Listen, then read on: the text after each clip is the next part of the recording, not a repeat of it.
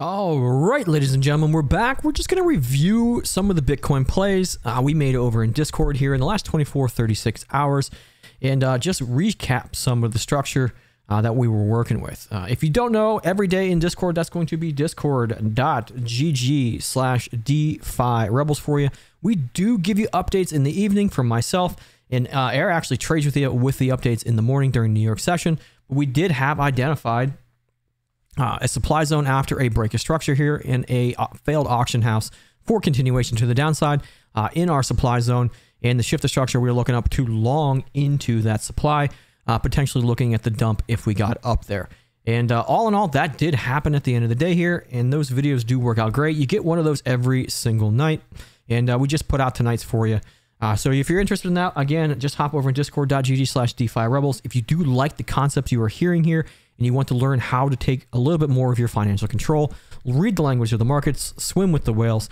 Again, I implore you to check out the Alpha Group. We do all of our trading over on MXC Global, QR code on your screen there. Best perpetual fees in the game. And I will link those below in both the comment section and the description section for you. So we have been watching this liquidity curve on the structure up through Thursday. You know, getting those divergences here on the hour chart the whole way down. Just taking a look all in all at volume coming out of the market as price action was chopping sideways. And then we finally just broke here with a bearish divergence to the downside and swiftly losing our 4 hour, our hour and lower daily structure for you. Hourly structure for you. Did we lose daily? No daily structure loss there. So just 4 hour structure loss. Potentially 8 hour structure loss there for you. And we're looking for some retests and continuations in that structure. So a couple things happened here. We had a decent London open session that I played the other night. And this was nothing huge. Left to right break on structure here. Looking for continuation up to test this excess supply in the market, which is really not marked properly right now because I was rearranging some things. So excess supply in the market here for us. And we're simply just following expectational order flow of the markets here before we decisively broke down into our larger breakage structure. So if we just zoom in here a little bit, I think I had the win wall on here. Maybe I did delete that. Let's see if I can just pull that real quick. It's over in another area here. Can't give it all away.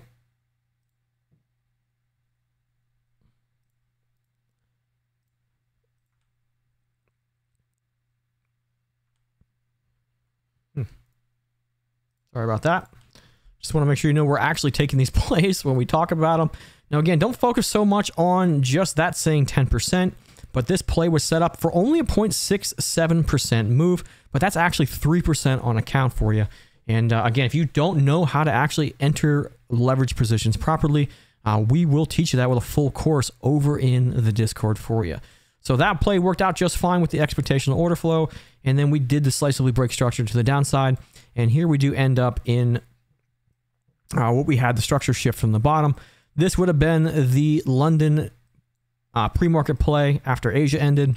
We did have a nice breakage structure to the upside, and we continued with those breakage structures up into New York morning.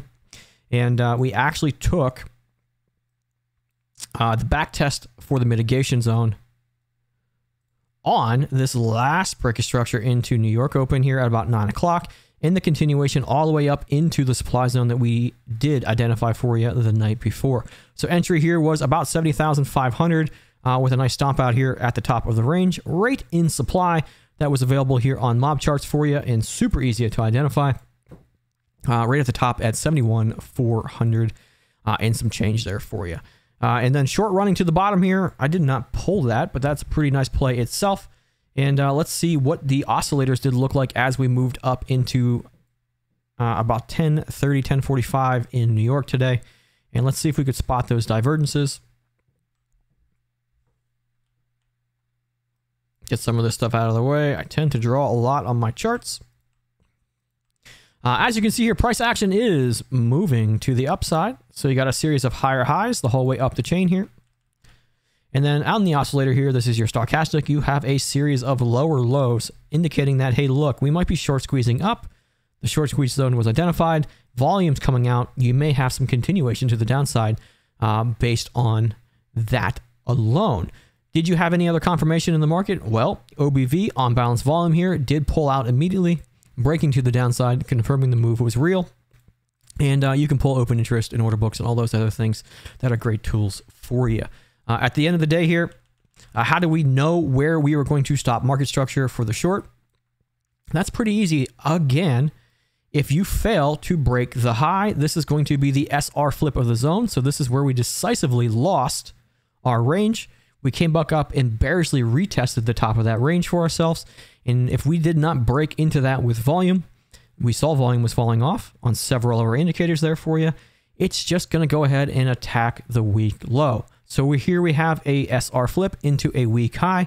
If we fail to take the week high, we come back down and attack the week low, easily closing this play out for a much larger on account of about 5.9%. So here we had 5.7, which is pretty nice because it was a tighter stop loss.